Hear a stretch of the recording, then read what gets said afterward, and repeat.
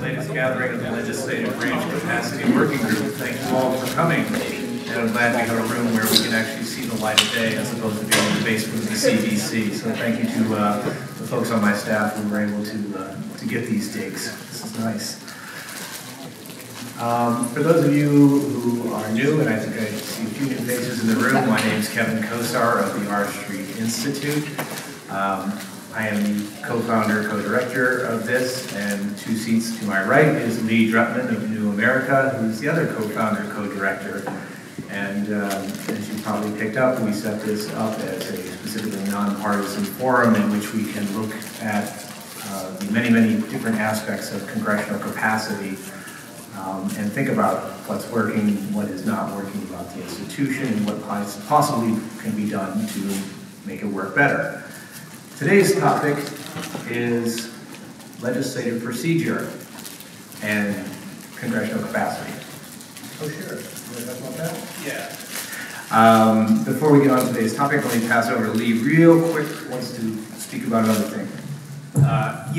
So quickly,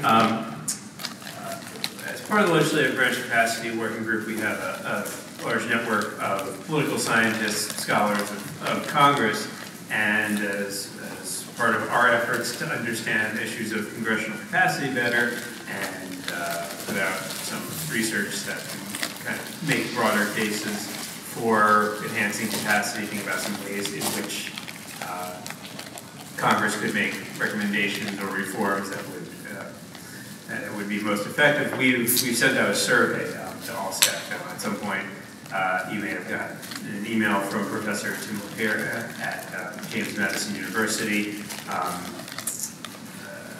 and with a link to a survey. And we're hoping that if you haven't taken that survey, you'd be willing to take it. It's about 15 to 20 minutes. I know your time is valuable, but the insights that we gain from the survey will be incredibly valuable for us scholars who work on issues of congressional capacity. And if you haven't received it or don't remember receiving it, you can talk to me or email me.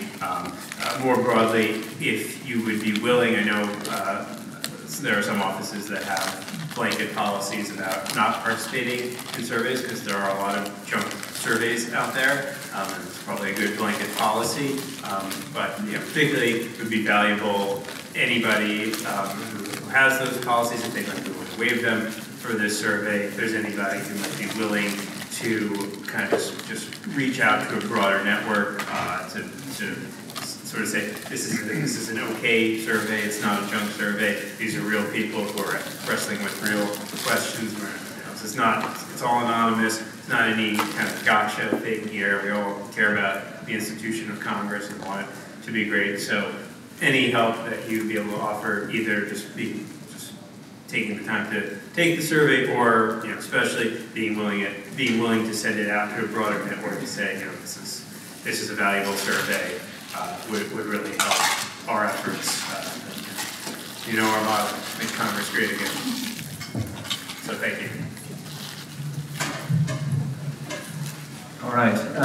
So today's topic: legislative procedure, congressional capacity, with a special focus on the Senate, and our speaker is Dr. Molly Reynolds, a fellow at Brookings Institution and the author of this brand new book on a topic that's pretty germane: Exceptions to the Rule, the Politics of Filibuster Limitations in the U.S. Senate. So Molly is somebody who is trained as a political scientist, has all sorts of analytical tools at her disposal, but really, really knows how the chamber works on a day-to-day basis and knows the nitty-gritty. So she knows something about the lives that you all live in dealing with the Senate. So with that, let me turn it over to Molly. Great. All right. Thanks, Kevin and Lee. What I'm going to do today is talk for just a little bit. I'm going to talk a little bit about the book. First, I'm going to talk about kind of generally how do I think we should think about procedure. And then at the end, I'm going to put a couple of questions on the table for discussion. And I, in particular, would really like to hear from all of you, particularly those of you who work on the Hill, who have ever worked on the Hill, to get some reactions from you all about how should we think about the interaction between congressional capacity and legislative procedure? So to start off, just how should we think about legislative procedure conceptually? So when we hear members in the House and the Senate talk about procedure, they often talk about it in really principled terms. So lots of arguments about the traditions of the institution, what the institution is ideally supposed to look like, a lot of appeals to the idea of regular order. But I want to argue that really conversations about procedure are conversations about power. Who has the power? What can be done as the result of certain actors having power and other actors not having power. And so if we're going to think about procedure this way, I think when we talk about procedural change, both when we actually make changes to the standing rules of the House, to the standing rules of the Senate, to Senate precedents, so on and so forth, and about how we should think about changing use of procedure, we should think about how we're shifting power around, and importantly, what policy outcomes can be achieved as the result of changing the distribution of power through procedural change.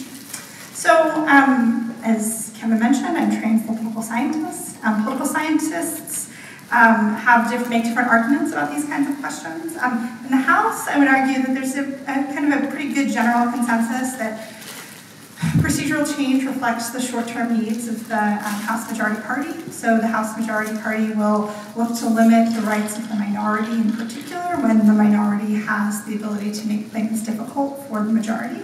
Occasionally we'll see the House Majority try to open things up procedurally, but then often have to backtrack on that. Anyone who's watched the politics of House appropriations bills over the past several years, this should feel really familiar. You have these appeals to regular order. Maybe a couple bills will come to the floor under regular order, and then the leadership will change course because they feel like they're being obstructed. In the Senate, there are a couple different perspectives on how to think about procedural change, mainly because of disagreement about really how to think about the filibuster rule and cloture. Does the filibuster exist because a majority in the Senate wants it to exist? Does it exist because the majority has failed to change it? James Wallner, who's sitting down here, has a new book where I think talks a little bit about how the majority may in fact be willing to tolerate the filibuster in pursuit of other ends. But one thing I would sort of highlight in all of these arguments is a degree to which I think people look at Congress, particularly in the Senate, and think of kind of reciprocal procedural warfare. So one side does something and kind of pushes the boundary until the other side just can't deal with whatever the first combatant has tried, and then they will respond in some way. And this kind of tit-for-tat responsiveness helps explain the procedural environment we find ourselves in. In terms of how Congress uses the procedures it has, I would argue that more restrictive procedures, again, like shutting down amendment processes, as controlled by the leadership, are really designed to, again, advance the interests of the majority party, and that can mean a couple different things. It might mean to insulate members from taking difficult votes. It might mean that trying to ensure that policy moves in the direction that's favored by the majority party. So my book is about one specific kind of procedure in the Senate, which looks at limitations on debate as enshrined in particular statutes. So in general, there are several sources for what governs how things play out on the Senate floor. There are the formal standing rules of the Senate, there are the precedents, the interpretations of the rules, and then there are these laws that contain provisions governing debate. And some of these have restrictions that prevent the possibility of a filibuster on a future piece of legislation by stipulating a certain amount of time for debate. They also will often limit amendments and the ability for things to get stuck in committee. They come with a non-debatable motion to proceed to ensure that the measure actually gets onto the Senate floor. In the book, I talk about two types of these. One where Congress would give power to someone else, either an actor inside or outside the chamber, to develop a proposal that Congress can't amend because Congress thinks it's politically important to get something done, but wants to avoid blame for whatever that is. The McConnell rule and the debt limit is an example of this. I'll talk about more in a second. The other category of these procedures are ones that help Congress oversee actions by the executive. So Congress often isn't well equipped to respond to presidential action, so it can set up procedures that subject certain kinds of presidential action to congressional review. An example of this that you may be familiar with is the Congressional Review Act, which was very popular here on the Hill at the beginning of the year. So in both cases, I argue that the underlying rationale for creating these new procedures is that preventing a filibuster will make the majority party better off, and the majority party will often be able to convince enough minority party members to help them change the rules, even if they think that keeping the overall filibuster in place is also good. So I also argue that when we have these particular procedures, the Senate is going to use them in order to make policy changes that are good for the majority party. So I look at budget reconciliation in the book, and I talk about how when the Senate is thinking about what to do with reconciliation, it thinks about the electoral needs of the majority party, particularly in the context of which members of the majority party are up for re-election in the next cycle. But ensuring that the majority party stays the majority party isn't just about individual senators, it's also about the party's collective reputation. And so we might think that when the party needs to deliver on a collective promise, that's also going to affect how it uses the means. So why should we care?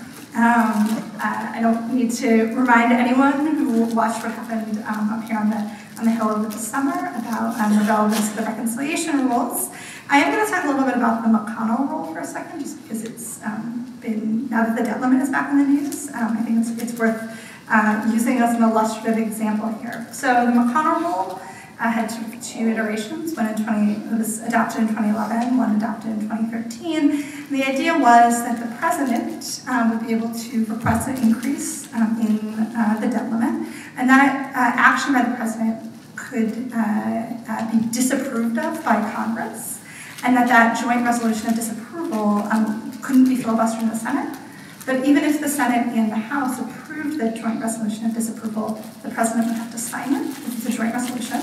And then assuming the president would veto, because the president wants to see the debt ceiling increased, you would need a two-thirds vote to override. So basically what this particular procedural innovation allowed Congress to do is it allowed members to continue to position take on the debt limit, continue to say, I don't think we should raise the debt limit without corresponding spending cuts or budget process reforms, but not have to worry about the actual consequences of failing to raise the debt limit.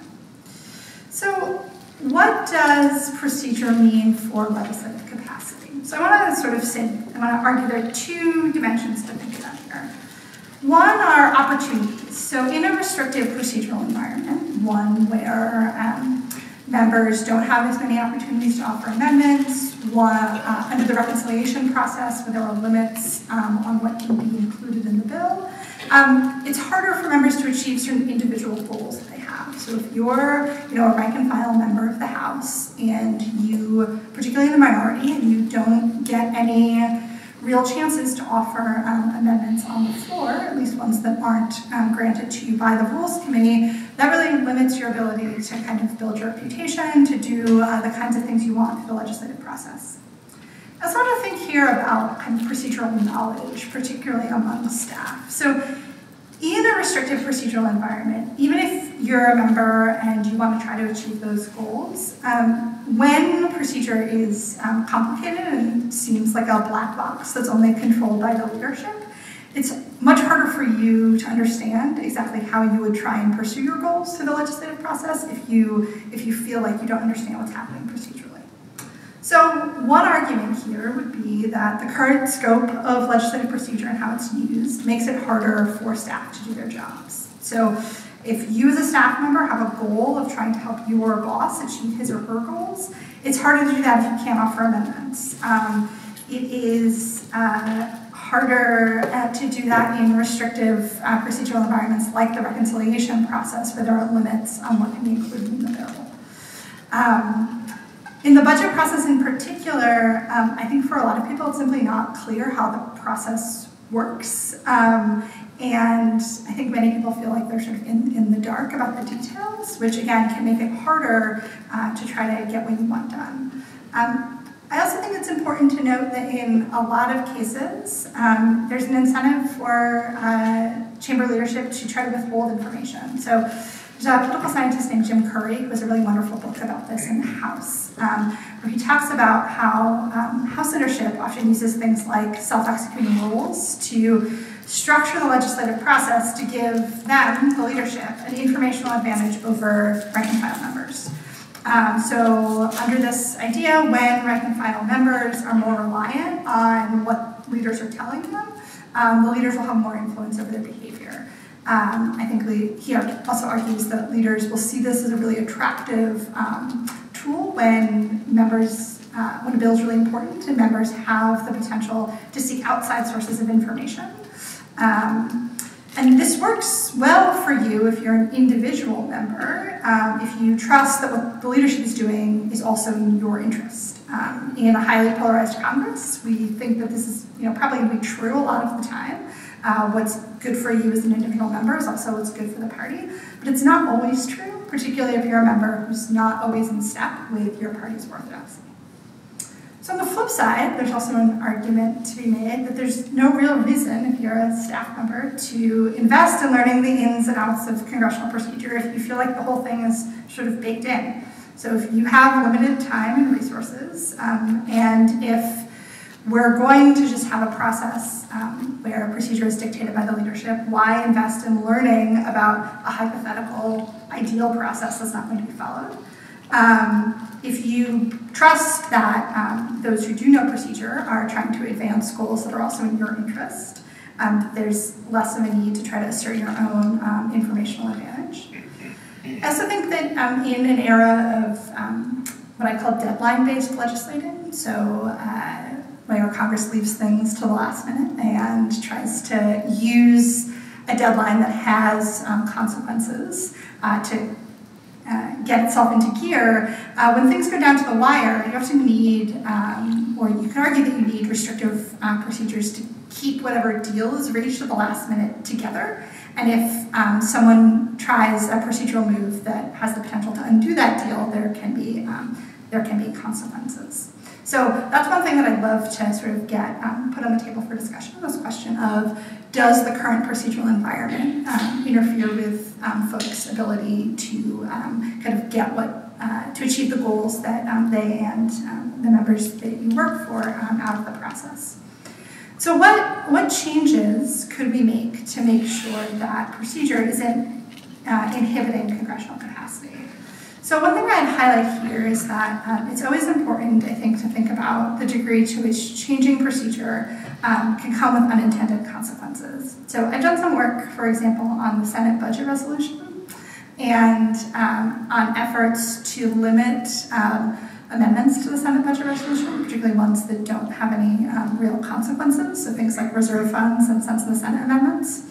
And one of the things that I found is that when the Senate has tried to crack down on these kinds of amendments in one way, the underlying goals that senators were trying to pursue by offering those amendments don't just go away. They just try and find a different way to do the same thing on the floor.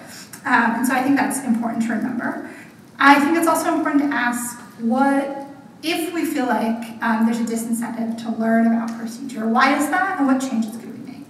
So things like in the budget process in the House, House members can only serve 4 out of 6 Congresses on the Budget Committee. The House Democrats have additional restrictions that impose a 3 out of 5 Congress limitation. And does that disincentivize people from really becoming experts in the budget process if they know that they're only going to be on the committee for a short period of time? And are there other things like this that people observe? So I'm going to stop there, and we will open it up for questions. Great. All right, folks have questions? Comments? Comments?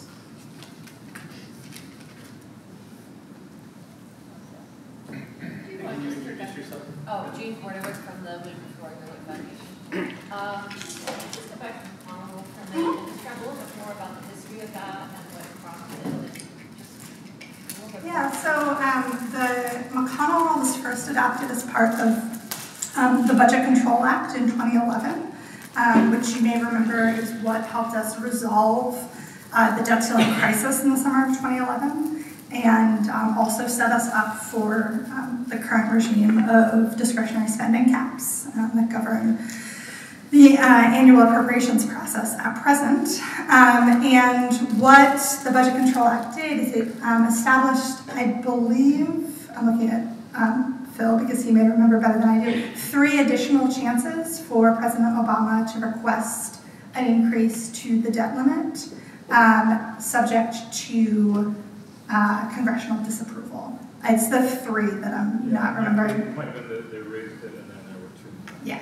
And so, again, the idea here was that Congress was looking for a way to de-weaponize the debt limit a little bit and make sure that it would get raised without totally eliminating the ability of members of Congress to weigh in on the question of whether or not we should raise the debt limit.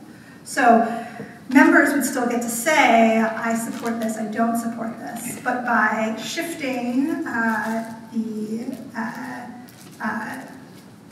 reversion point, or what would happen in the absence of action from Congress to the executive branch, it reduced the chances that this would we actually see a default. And then there was an additional iteration of the McConnell rule that was adopted in 2013 as part of the budget deal in that year.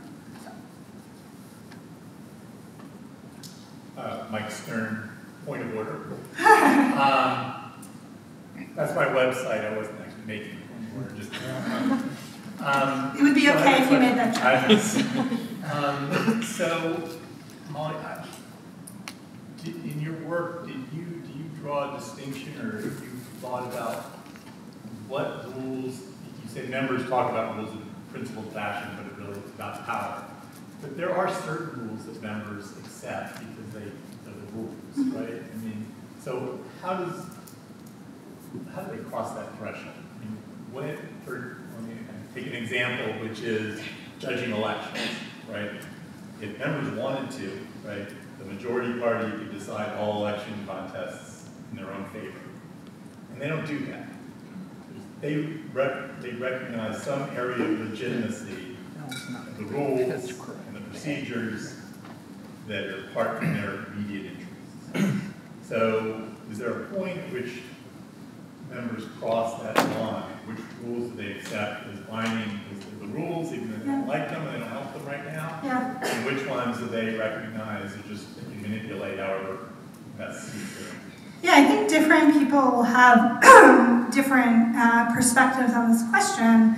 What I would argue is that the ones that members eventually look to change are the ones that are getting used against them and the interests of their party in a way that has become just so frustrating and obstructive to getting what they want done. So I think if you want to think about, I think a good illustration of this is how did we get to the point where Democrats actually invoked the nuclear option in the Senate in the fall of 2013, and then when Republicans responded in this spring by invoking the nuclear option to confirm Gorsuch. So in 2013, we had gotten to a point where Democrats felt like they just were not getting anywhere on judicial nominations, and that they had no alternative to making a procedure than to make a procedural change.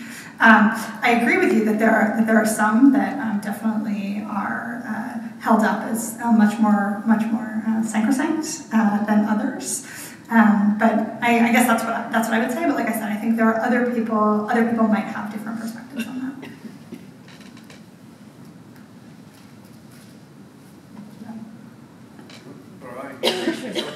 Thank you, and thanks, Lee and Kevin. My question is about trying to bring in a broader political constituency or a civic constituency for the sort of processes in democracy. And it seems to me, I'm at Georgetown with a lot of students, and it seems to me that the technology and the sort of data visualizations and supply chain transparency that we have now makes the explanatory value of the process of Congress far more easily grasped, more apprehensible. And you even see the Library of Congress putting really neat process videos up, and some members are linking to explanatory videos of what we're actually doing there, and that is a hugely important piece of getting Americans sort of reinvested in civics and democratic institutions. So my question is, who is not showing up in the most effective way that they could right now to create a more viable political constituency for the procedures and especially the deliberative process, because Congress is really only doing about 50% of its hearings right now, and that's another major cutoff of members' ability to build social capital and peer networks and issues outside, authority on issues outside the leadership. Who's not showing up effectively right now that you would suggest? Yeah, so I guess I'm going to say two things here. One is to go back to what I said at the start, which is that when we think about process, we really should be thinking about kind of who has the power and who gets the power as a result of the procedures that exist. So it's building a constituent, part of why building a constituency around process is hard is because I think that if we bill it as a constituency around process, that ignores the consequences of the process that we're using. The other thing that I would say about procedure and kind of trying to open it up to the public is that one thing that can be challenging, and it gets to this point of procedure feeling really complicated even to people who work on the Hill, is that this is an area where a little bit of knowledge incorrectly applied can lead you to really wrong conclusions. So I don't know this, because not everyone pays as much attention to the reconciliation process as I do.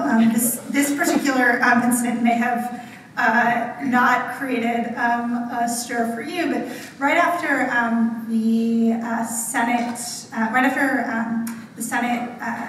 considered the ACA repeal and replace bill this summer, and John McCain voted no on the amendment, on the last amendment. There was this Reddit thread that was going around the internet that suggested that perhaps John McCain was being strategic and he had voted yes to open debate only because he wanted to expend all of the debate time and then vote no at the very end, and that would kill the reconciliation vehicle for the year. That is not the correct interpretation of what was happening, and so there was this moment where people taking a little bit of knowledge about how the process works and the idea that there are limitations on the reconciliation process to reach this conclusion really led folks astray. And so I think that's part of why it's hard to build, I think, a constituency and get people to feel like they understand this process because it's so complicated. And if you do run the risk of a little bit of knowledge applied poorly leading you to a wrong conclusion. Yeah. Matt Glassman, Government Affairs Institute. I loved your book. I'm so glad smart people like you are writing books like that. Thank you.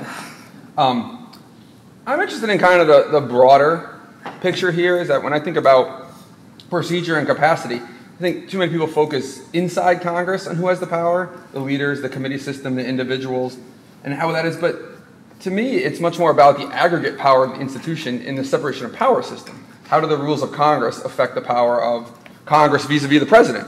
And the legitimacy of Congress in the public sphere as they engage the president in kind of separation of powers fights. And the thing you hear going around town and in the public now is that if Congress doesn't get rid of its veto players, it will be irrelevant because the president will start taking executive actions to fill in the gap.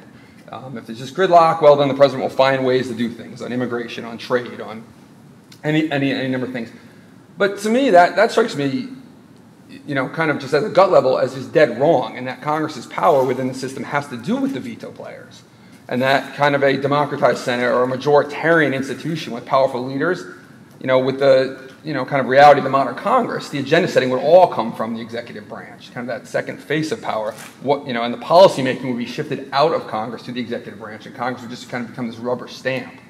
Whereas strengthening the veto players and distributing the power throughout Congress would allow for a much tougher time for the executive to roll Congress. And so I get very worried that people are heading towards this idea of streamlining the system, when what they're really doing is just letting the president further into the henhouse to become kind of the legislative leader of Washington.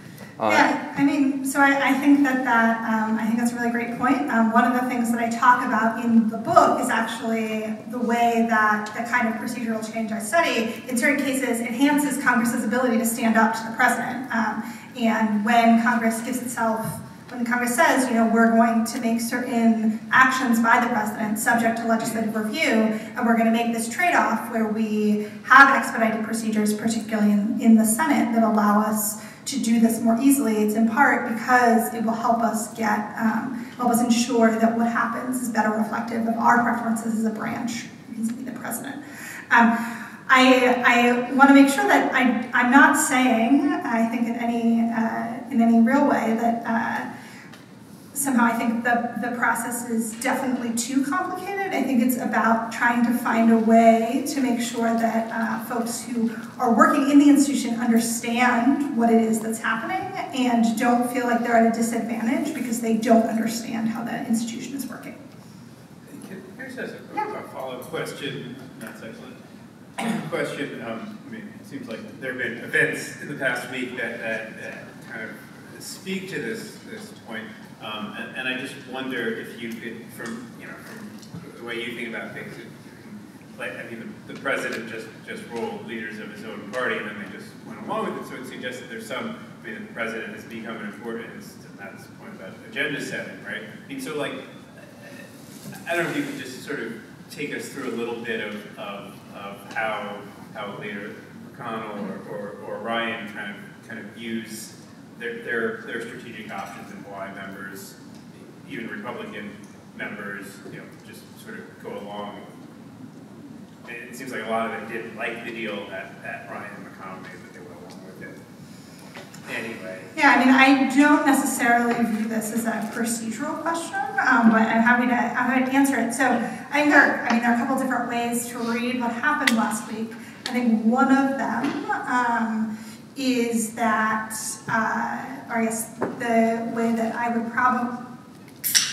one way that I might read it is to say that in the current environment where there are a number of Republicans, especially in the House, who were not going to be willing to vote for a debt limit increase that did not come with accompanying other changes, that gave Democrats more leverage. And so I guess I'm sort of the mind that we were eventually going to get to a deal we were going to get to a deal that looked something close to like what happened last week. And the surprising thing was that Trump came out early and quickly for that deal, as opposed to several weeks of fighting about it. But I think there are smart people who have different ways to read what happened. But I think that's where I would come down. Josh Eater, Government Affairs Institute. I think one of the things that you said is really important, and it brings up a particular problem that we sort of haven't gotten our hands around, and that is that you aptly point out that members have goals, they want to achieve those goals, whether it's through the amendment process or whatever they want to do, but they're increasingly not able to pursue those goals through the legislative process because the legislative process is increasingly shutting them out from influence, right? You can't offer amendments. The committee system is weaker than it has been in a long, long, long time, for example. So my question is why, in your estimation, do members and senators seem to not care about their own power to do it? So I don't think that I would say they don't care. I think that they, in a lot of cases, they end up deciding that they care more about being protected from taking tough votes than they do about what they would get if they have the ability to exercise that power individually. I don't necessarily think that that's necessarily a permanent state of affairs, but I do think it's something that that helps us explain kind of where we are now, and that I think that's where I come down on. Partnership for Public Service. With the president recently tweeting about procedure and all, like, what, 2 or 3 times since he took office, have you, and this might be a question for you, but maybe also for the Hill staffers, but have you found that there is increased interest in learning about the procedure or learning about what options there are there? What reception have you heard from these, like, very public statements about procedure? Yeah, I mean, while having the president use Twitter to call for the end of the Senate filibuster is a little unique. The idea that members and political actors blame procedure for why we can't get things done isn't new. I mean, you hear House members, for example, all the time complain about what prevents Congress from doing what they want is the Senate filibuster.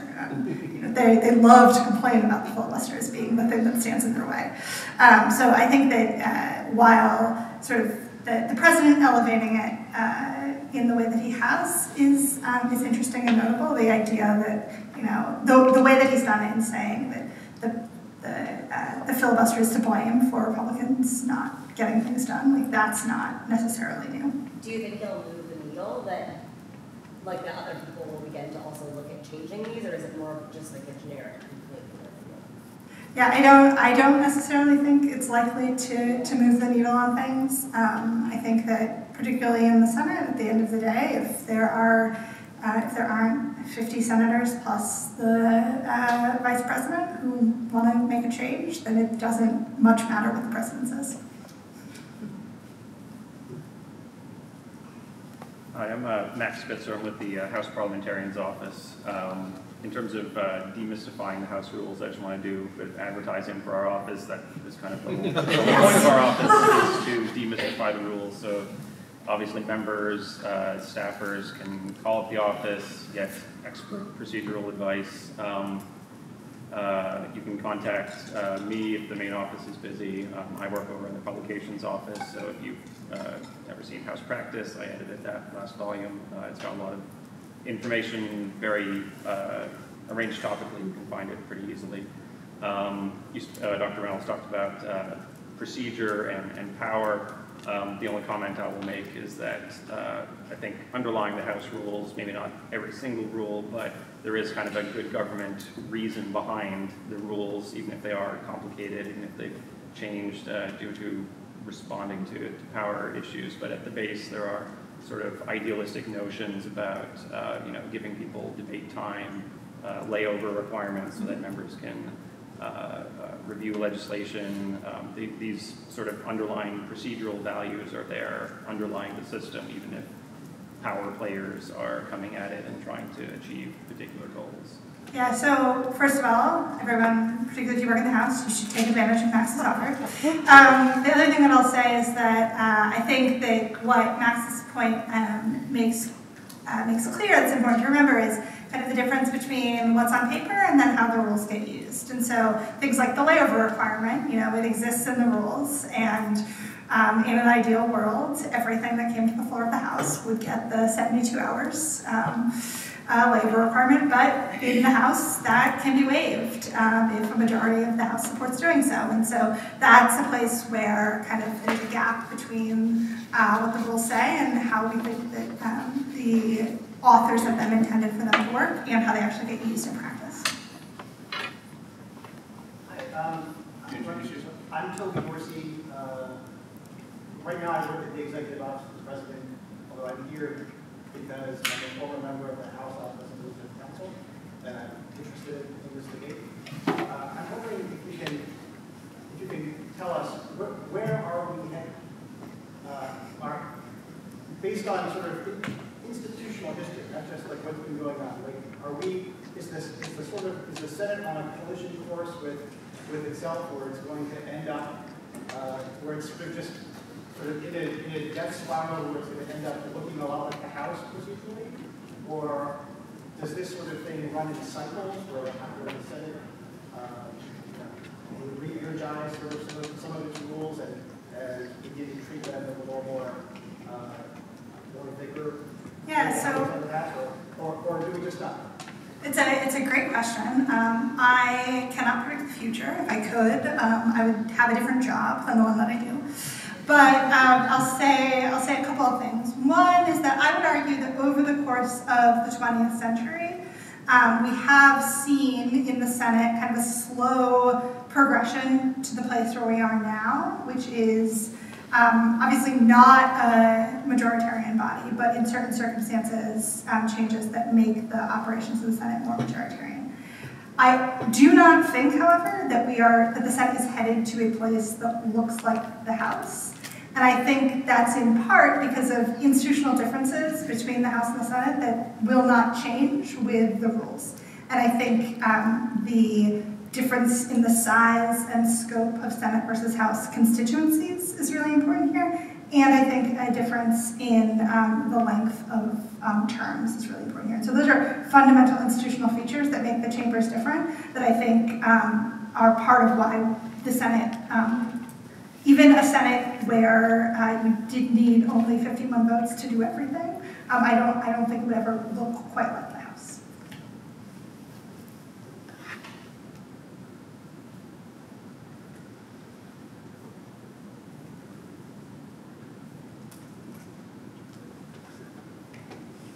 Any other questions?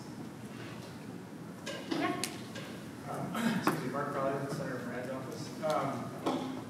The amount of energy that Congress spends now, I think this kind of gets to an earlier point, but responding to what the federal government, what the executive branch does, have you seen trends in the shift over the years, how much more time Congress spends on doing this rather than traditional legislating, and is that trend going to go into the future? And then on top of that, has Congress's ability to both do traditional legislation and kind of respond to government action, has capacity increased so that they can do both, or is there an issue? Yeah, it's another great question, and I don't have a good kind of empirical answer for you on how much time Congress spends doing one thing versus the other now. But I think that you've hit on a really important point, which is that, you all are, you all who work on the Hill are humans with a fixed amount of capacity in your day. The people you work for are humans with a fixed amount of capacity in their day. And when Congress needs to spend more time doing one thing, it comes at the expense of doing something else. I mean, it's the basic opportunity cost of doing business. And so if we are in a place where Congress collectively thinks it needs to be paying more attention to the executive branch, whether or not we're actually in that place, I don't know, but it does, I would argue that it just, by virtue of how much time is available, does mean that there may be less time for legislating. And so I think that, again, I'm not sure this is sort of a procedural question, but I think that it is an important thing to think about when we consider kind of where Congress's capacity is and how it wants to use that. Sure. Hi, I'm Richard Skinner. In the past few years, it feels like it may be coming towards the end of a phase in the government of Congress where we had a generation of party government based on a fairly unified majority party, particularly in the House, that's able to vote its preferences, obviously, the Senate is different. So I think these are something that should be transparent. But in the past few years, you've seen this growing division within the Republican Party, particularly the House Freedom Caucus and other conservatives who just don't want to compromise on anything. And that has in many ways diminished the ability of the Republican Party, especially to run the House of Representatives. Do you think that this is eventually going to take us to a place where this trend in the House towards concentration of power and party leadership is going to start reversing itself? I mean, people realize that the Republican Party, at least the Republican Party, can't govern the House in the same way that it could have 10 or 20 years ago. Yeah, so I think this gets to the point that I was making about leaders' incentive to try and have a restrictive procedural environment and to control the information.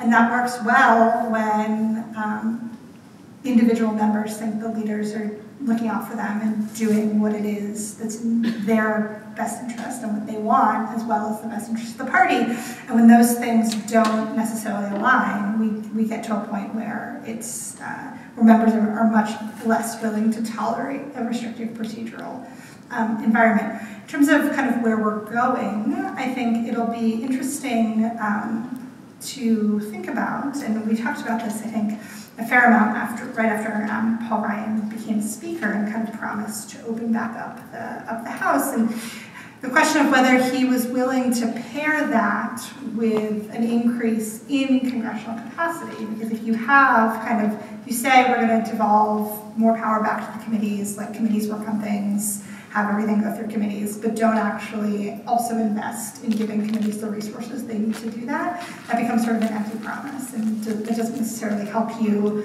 It doesn't much matter if you've opened back up the process if the committees don't have the resources they need to do the work. And in some ways, I think thinking about procedures the same way. Is that, you can have a more open procedure, but if people don't understand it and know how to work within those confines, it's not going to be terribly effective in helping members feel like they are advancing their individual goals.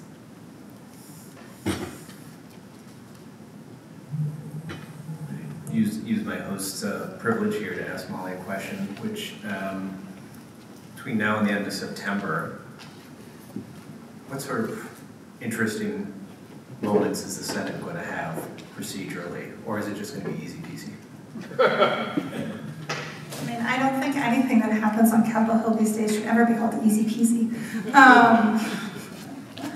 But I mean, I do think that the fact that Congress was able to reach an agreement last week on the debt ceilings, DR, disaster relief spending, trifecta, helped take a little bit of the pressure off for the coming weeks. It's as far as I know, the next plan in the Senate is to take up the defense authorization bill. So that's one of the actually. I mean, people might disagree with me, but that's a part of Senate deliberation that's continued to work pretty well over the past couple of years. It's a thing that they continue to do every year. So I don't have anything in particular that I'm watching over the next couple of weeks. Maybe I should. But I think that the fact they were able to avoid default and avoid a government shutdown in the first week of September is a good sign. How do you think about the House Freedom Caucus and other kind of groups that are organizing on the floor within the procedural environment? Because I have this kind of instinct that this is sort of an expression of how when you centralize power in the House, these groups just kind of appear on the floor, no different than the progressives under Cannon. But part of me thinks this is also sort of a modern phenomenon that, be it the internet or the trappings of kind of modern communications, that constituents for these sorts of groups have become more aware, and that the nationalization of the parties has created this out there where they're not going away. And if we decentralize stuff like the committee, that wouldn't kind of reduce the idea of blue dogs or House Freedom Caucus pushing their muscle around on the floor. I think I would say both in response to your question. So I agree with you that the idea of intra-party factions trying to exercise power on the floor is not new.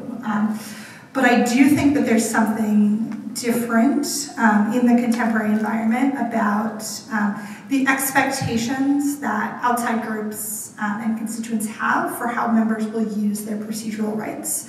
So my Brookings colleague, Sarah Binder, has long argued that part of what contributed to the increased use of the filibuster since the mid-70s is this expectation that individual senators exploit all of the procedural rights that they have to try to get what they want out of the process.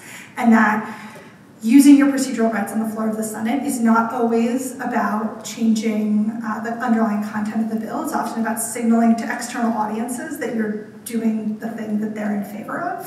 And I think that I think the House Freedom Caucus in this more modern media environment is doing the same thing, is that there are people are paying more attention to every single action that members are engaging in, particularly interest groups. And so the expectations that members will use all of the tools at their disposal, I think, have increased.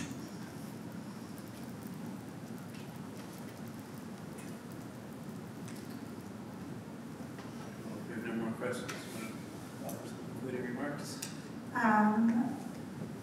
So I will just say that these were all great questions, and it was really great to get a chance to talk to all of you about this. And if you, particularly if you are a Hill staffer and you have thoughts on this question of how does capacity interact with procedure, I'd love to still hear about them, and so you should feel free to get in touch with me. Thanks.